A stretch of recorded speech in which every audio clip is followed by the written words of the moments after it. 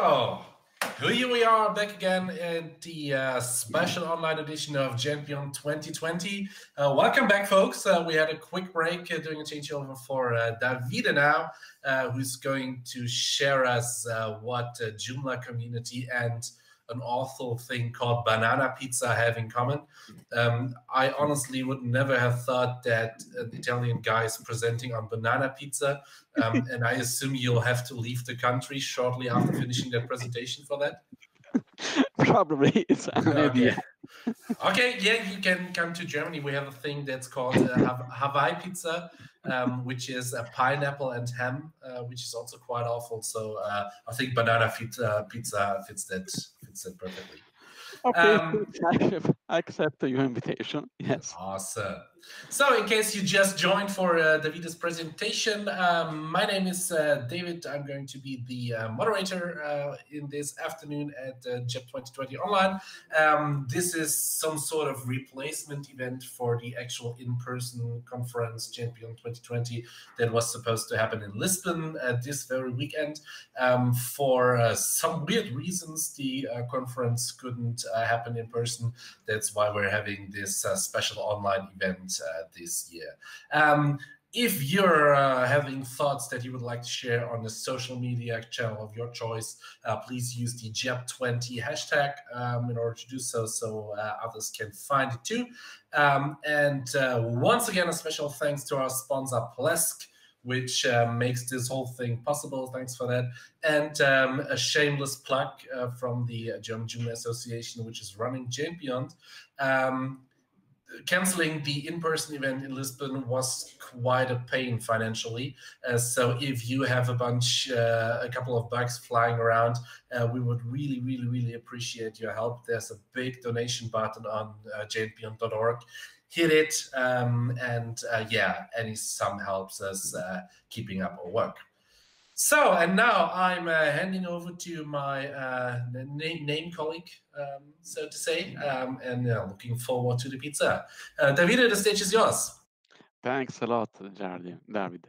It's my first time here in Joomla Beyond. I'm really excited. As you can see, I'm very nervous also. I would like to say thank you to you, David, and to all the organizers that accepted this my talk. Who am I? I am Davide Messia. I am a test manager for a consulting company, and I work mainly in the banking environment. I approached Joomla.org in 2016 when I responded to a tweet from Soren Becky Jansen asking for help redesigning the Joomla.org homepage. From that moment, I was incredibly lucky to be able to collaborate more and more actively in the Joomla community. First in the social media group, and then also in the Joomla accessibility team, and also recently in the volunteer engagement team. Sorry, I'm very nervous. In any case, also in 2016, I have approached to the reality of the JAG, Joomla user group, first as a simple member and recently as a coordinator of the JUG Milano Centro. Joomla is both a community and a product. You will see that pizza is the main part of this presentation. And only a perfect mix of these two realities can lead to our perfect pizza, from these that are all just ingredients to this perfect Napoli pizza from Naples. During this presentation, I'd like to talk about the community. Why the community? Well, all now know this, but it's always good to remember Joomla is a project born thanks to volunteers and continue to exist thanks to them. Volunteers who dedicate their free time and energy, often take it away from their families. Without volunteers, Joomla would not exist. This is why the focus of the presentation is on the community. I asked to the member of the various team I belong to tell me where the country of the origin and where they live. And you can see that is an incredible variety of countries that is shown. For example, Canada in social media, France, Italy, Netherlands, USA, and the UK. Also in engagement team, there is a UK, Poland, Guatemala, Netherlands, Italy, USA, Germany, Kenya. And also in accessibility team, we have Spain, Germany, USA, again, Italy, Poland, Netherlands, and UK. And this is just a small part of the entire community of Joomlers around the world. This means that we are an incredible team made up of people from different culture and personal characters. We're an incredible team just because we have created something that is in around the all in the is a sorry is approach the 10 per 3% of the entire World Wide Web. We have some things that we have in common. We love Joomla. We love pizza. You see pizza back in fan and all the event around pizza. And we love to meet in person when things are back normal. Just to remember to all people how wondering was the mood in Marbella in the last Forum for Future forum.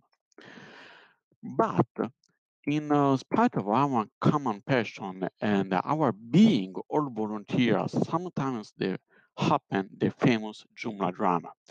I try to think about this for a second. We are all volunteer. We all love Joomla. So to much, uh, we spend many hours on that project for free. So why happens Joomla drama? It's possible that some oops of this episode can happen for some misunderstanding. Just a small example. When I was university studying, I often went to a print shop and I don't know why, just started to call the owner of the shop Melchiorre. Melchiorre is the one of the wise men of the Bible.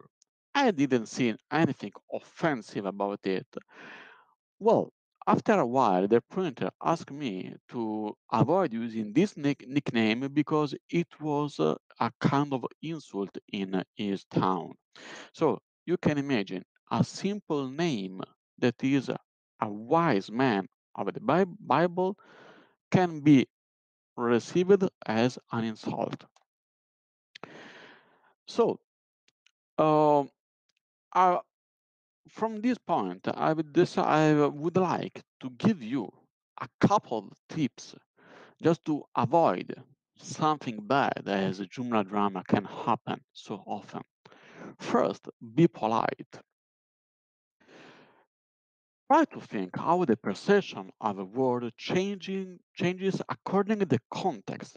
Where we are in person and I ask you something, you can you can hear my tone of voice, you can see my look, you can see my smile, and you can see that the attitude is positive. So nothing with for no fighting, just a simple question: how are you doing? A simple response: I'm fine.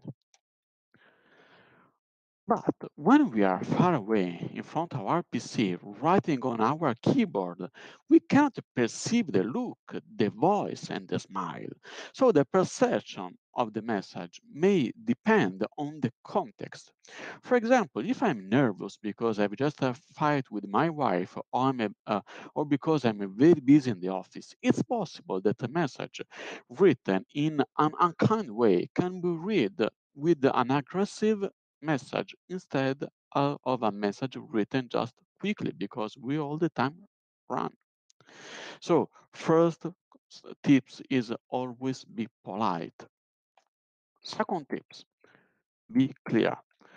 We saw before that among Italians from different regions, the same word has different meanings. Melchiorre. Try to expand this concept in the whole world. How many Differences can be exist. How many could be very chaotic. We haven't seen before that the community is made up of the people from different parts of the world. So it's understandable that things can be lost in translation. Just an example of what happened. Here we have some chips, but in British there are chips, in American there are French fries. We have in American we have potato chips, and in British we have crisp. We have biscuit in British and cookie in American, and we are hungry in America and peckish in British.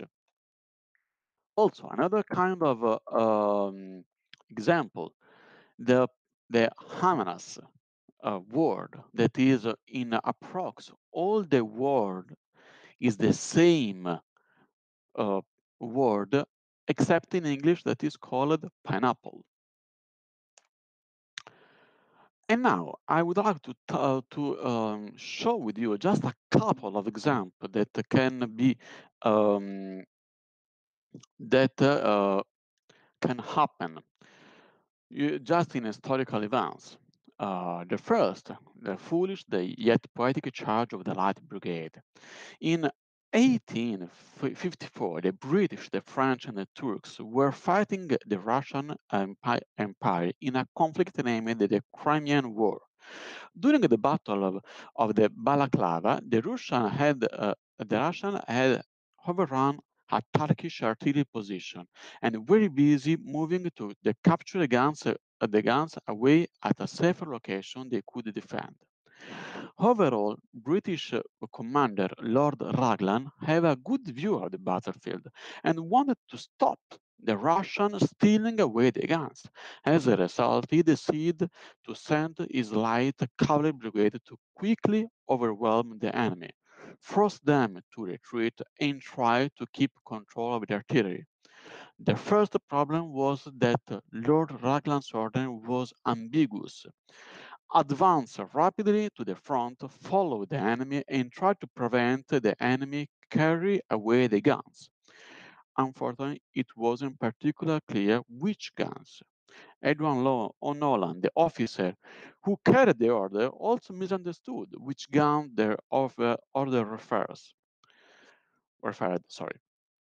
When asked to point to an artillery battery that was when asked, he pointed to an artillery battery that was dead ahead and flanked on either side by more artillery guns.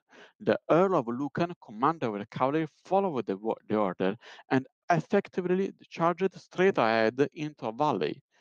There was shot where he was shot from three different sides by Russian artillery.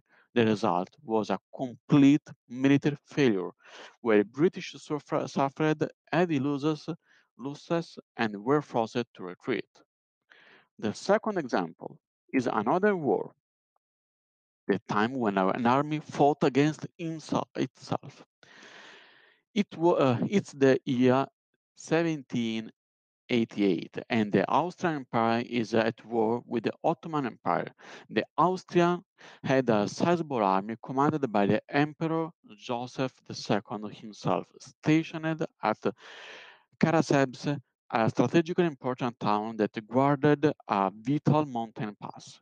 The misunderstanding is that while camped near the town, the emperor sent a contingent of the Hussar cavalry to scout out the surrounding for any Ottoman forces. They didn't fire any, but they did come across some Romani that sold them some schnapps, a hard liquor. Soon the Hussars were drunk and partying about barrels. Later, an infantry contingent from the same army arrived in the scene and demanded that they be given schnapps too. The Hussar refused. The infantry didn't like that, and soon a fight broke out, gunshot and all. During the heat of the fight, soldiers started shouting, "Turks! Turks!" Everybody panicked, and the hussars fled the scene and rushed into the main camp yelling, "Turks! Turks!" The panic spread, and thinking they had caught in an ambush, the army quickly retreats and leaves Karasevs defenseless. The Ottomans happily occupy it a few days later. For, from this example, you can understand how easy is that misunderstanding happen. And given the passion that unite us, how easy is that Joomla drama happens?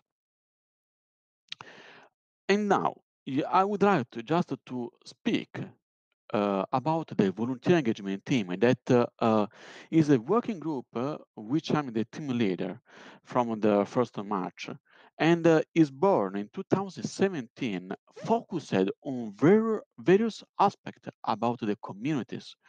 But just because the community is our focus. We are approx 17 guys from different parts of all the world.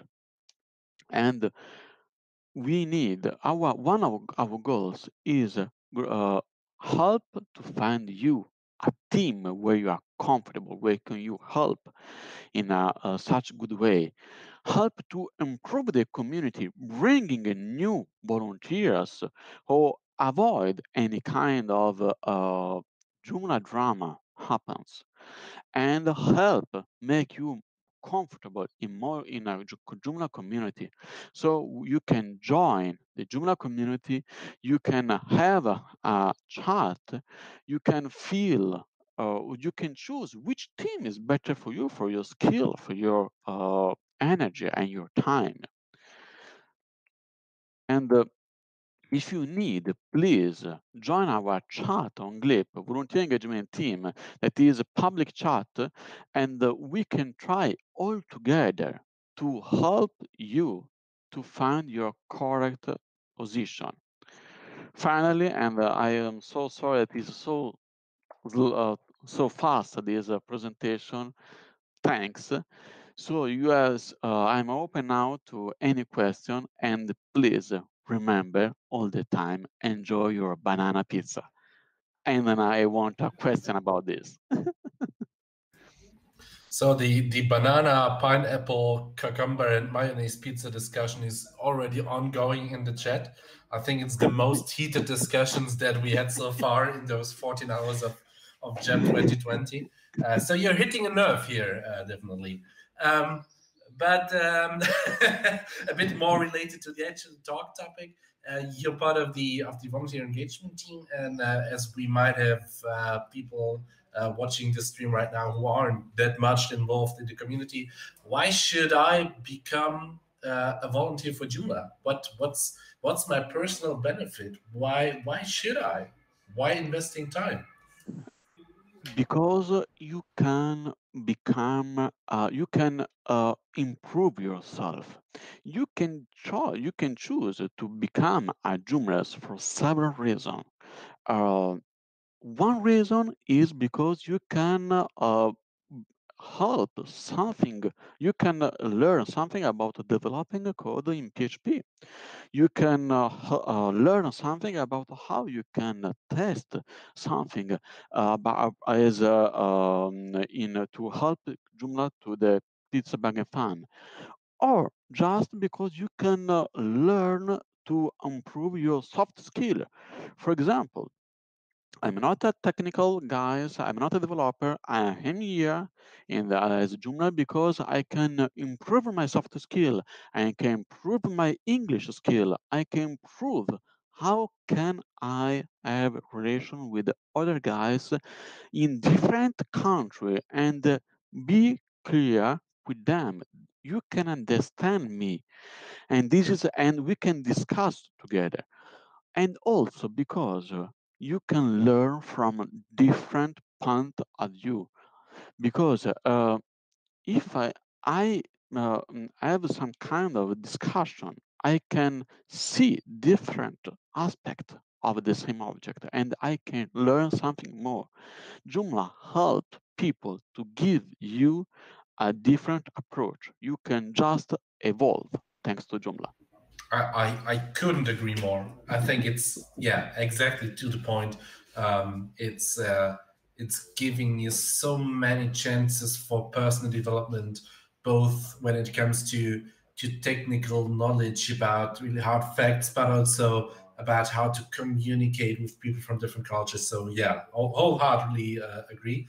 And the other thing that kind of caught me when I became a member of the community, became a volunteer, it's giving identity, right? I think in this world we're having, don't know, more than 4 billion people on the globe.